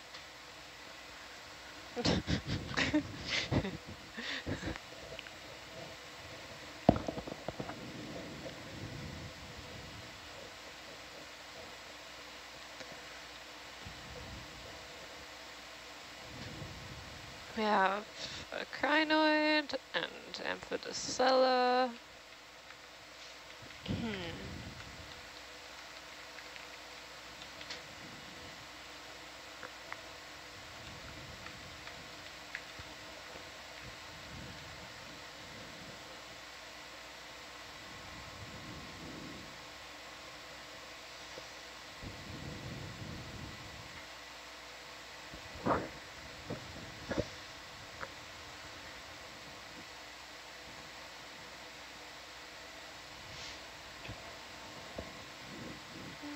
Anemone.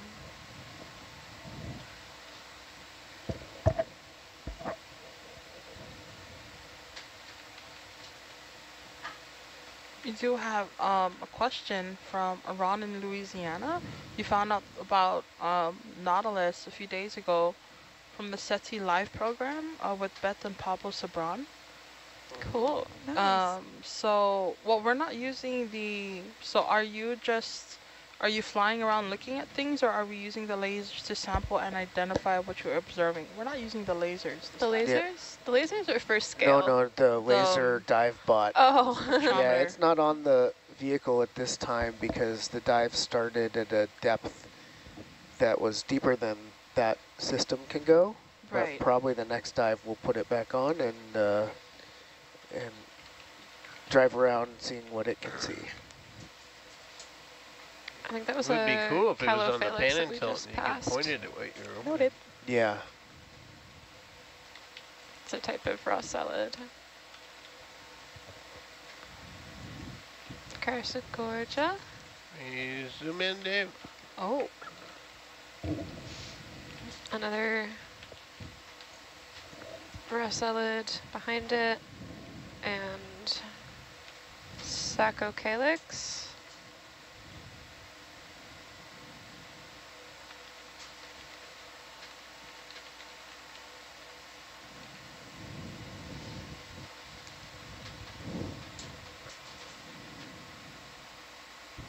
There's a squat lobster in there. Yep.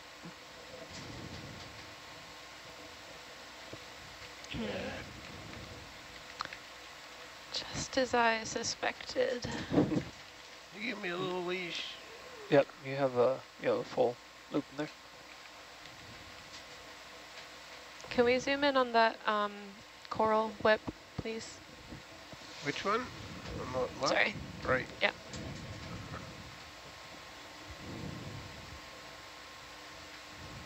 Zoom in, Dave.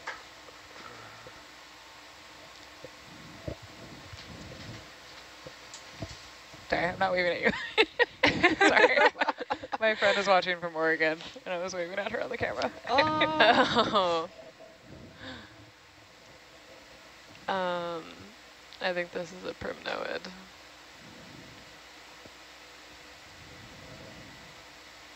Okay, that's good. Thank you. You want to tell your friend from Oregon your Samoan name? Yes, I have to look at the pronunciation again.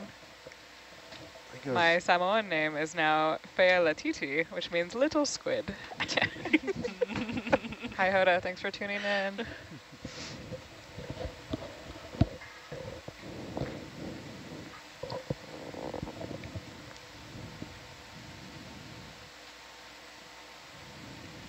Thanks for tuning in. Well, we have not seen sharks at this depth, but we do have white tips roaming around the boat. I think we did see a shark the other We day. had a It was more possible shallow. cat but shark or Over dog here? shark. Yeah. The deep sea? It was in the deep sea.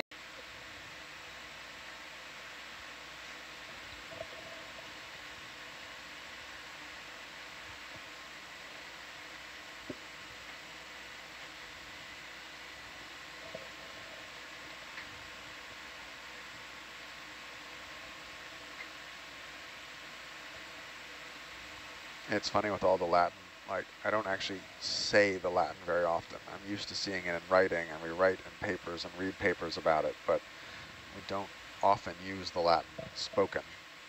So I'm never quite sure if I'm pronouncing it right. Because I never took Latin in school. I wanted a practical language. I took Spanish for all of my foreign language.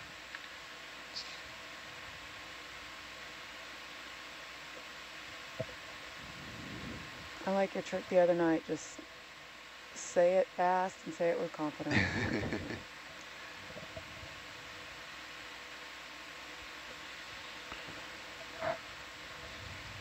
Seem to be facing the wrong way again. Yeah, the south is just calling you today. Totally. It's been calling me too.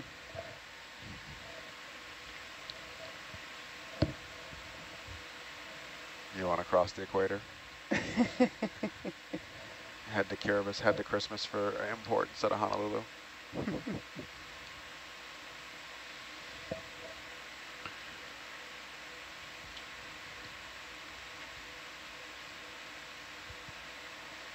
Because there's not much south of here.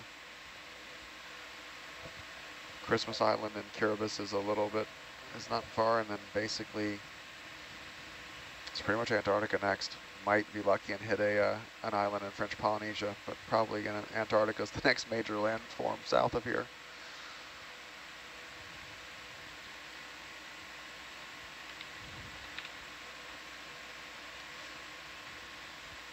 So this is as close as we've been to Palmyra yet. We're right about 100 nautical miles northeast now of Palmyra.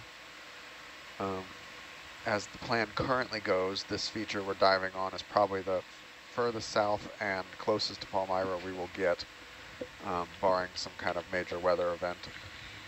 We'll get, incrementally closer probably in the next 2 or 3 days as we dive the southern tip of this feature, but that'll only get us 2 or 3 miles closer probably.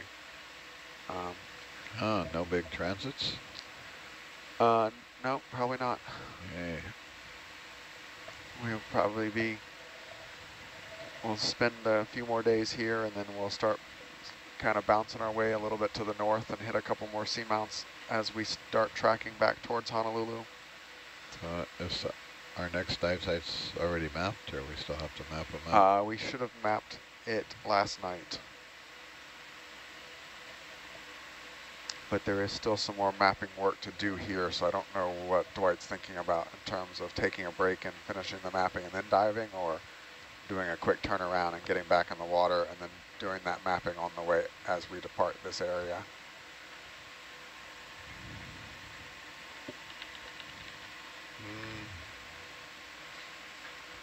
Am I? I don't know. The weather forecasts out here are all but useless. They just aren't accurate. The general trends can be somewhat reasonably accurate, like if the forecast is showing it's increasing, it's going to increase a little bit, but the actual numbers, we're routinely seeing forecasts of 17 gusting to 24 and experiencing 23 to gusting to 30, and likewise on the comm side. There's just so little observational data out here that there's nothing to modify the forecast or refine them. But give us just a minute, Lynette. We gotta. Maybe there's no steep bit here to come up. I can't tell. Yeah. This part of the world is so remote that even finding a weather map, a pre-printed weather map that covers this area is difficult sometimes. Most of them cut off just north or just south of here. I pulled up, I went to marine traffic the other day and pulled up a map of all the ships in the Pacific, and it was about 200 plus miles to the nearest ship from Nautilus right now. You almost think we were quarantined or something. The section of open ocean was so vast around where Nautilus is, with no other ships.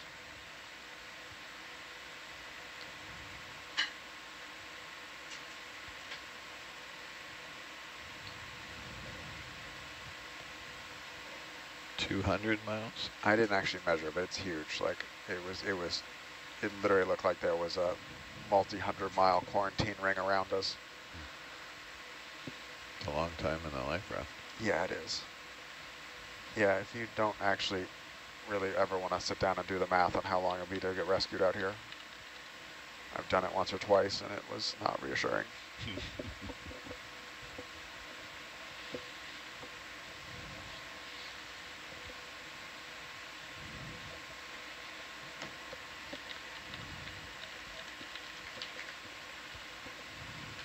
Couple hemicoralliums, a little smaller bottle brush morph chrysogorgia hanging out under that overhang.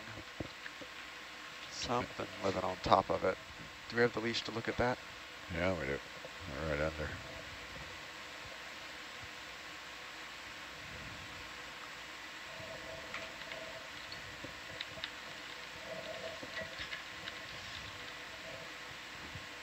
Okay, there. Zoom there.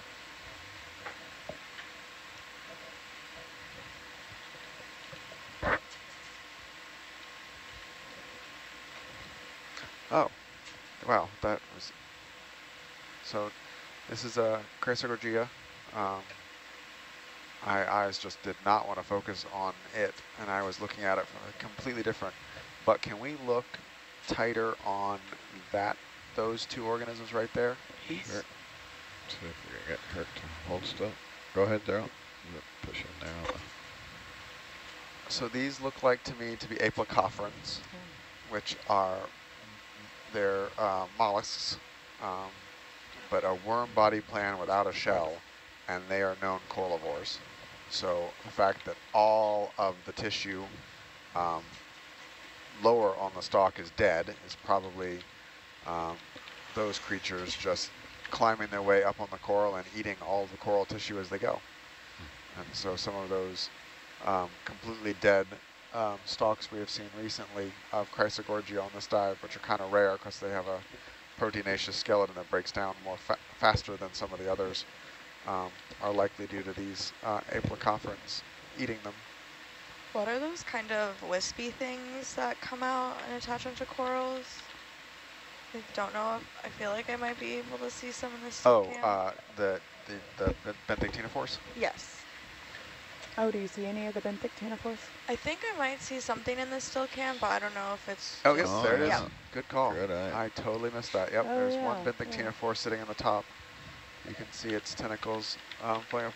We actually accidentally collected one the other night, and it was like 2 millimeters. Accidentally? Well, I mean, we didn't know it was there until we were looking at the samples, and I realized what it was, and it was maybe 2 millimeters, the little tiny one. Wow. But it would be enough to get genetics from, probably. There's another one there, down lower. Oh, yep, I got it now. Cool. All right, science, happy with this one, thanks. Roger, okay, can go wide, thanks. That's the power of the different angles and lighting on the camera. Coralie, looking at the still camera, saw the reflection of the tentacles that none of us could see looking at the main HD.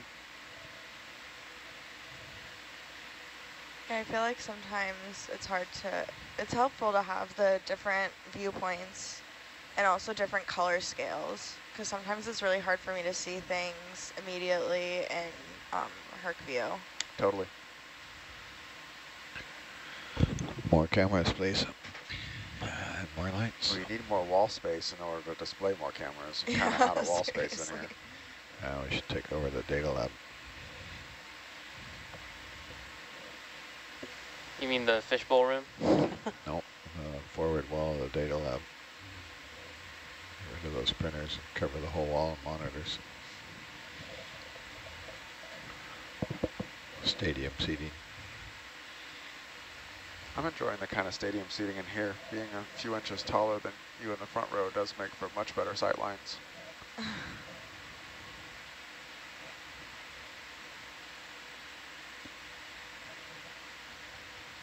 Is that not normal on other cruises? No. Whoever did the redesign on the studio, thank you. Great job. That would be the video team and the ROV team. So thank you, video. Thank you, ROV. Effort. So 2 chrysogorgias. Jim Newman from Hui. Can we take a closer look on the big white coral? Sure. I think it's a corallid, but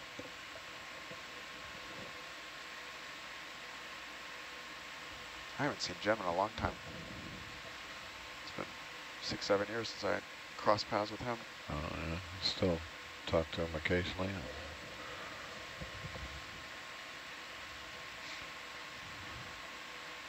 He's semi-retired, but not retired. He's somehow. Yes, I'm pretty sure this is some type of corallidae. Probably a hemicorallium, but it doesn't look very healthy. With a little paramuriceid at it and a chrysogorgia at its base. All right, we're good, thanks. All right.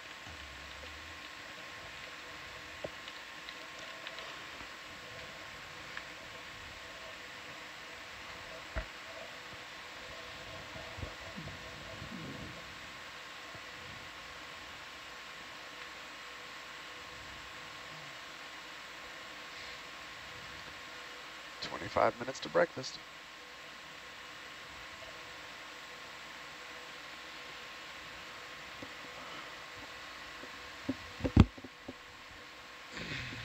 Facing south again.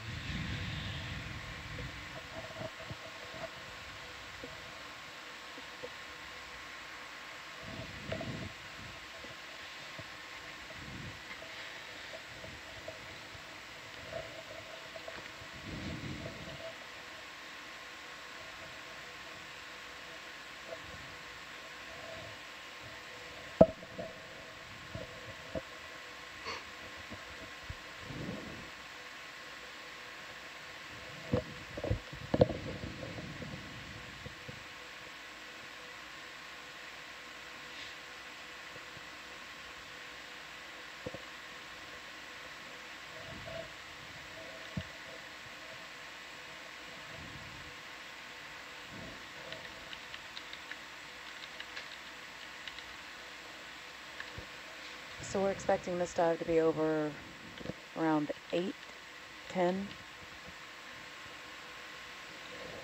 I think later than that. Okay. I think like 1 or 2 ship time was Gotcha. last I heard. But given the speed we've been making, Probably later. maybe a little bit later.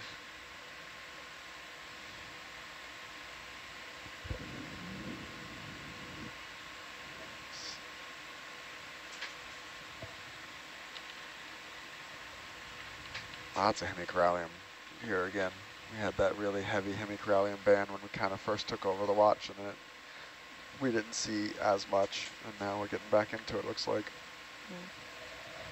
What's that big one in the back? Yeah. Probably a type of bamboo, but I need a closer look to be sure. Looks like it has a lot of associates. It does have a whole lot of associates.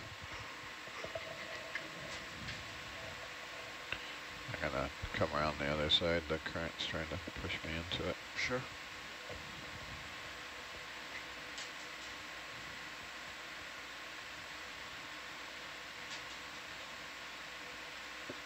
Come down, down, down, down.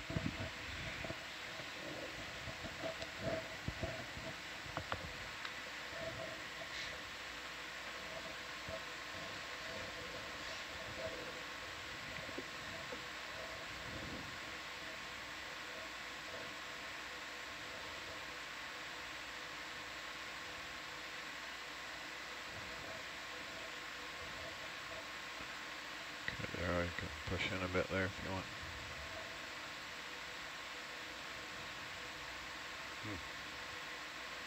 Wasn't expecting that. Yep, so this is Coral definitely a bamboo. Getting chomped on by a couple sea stars.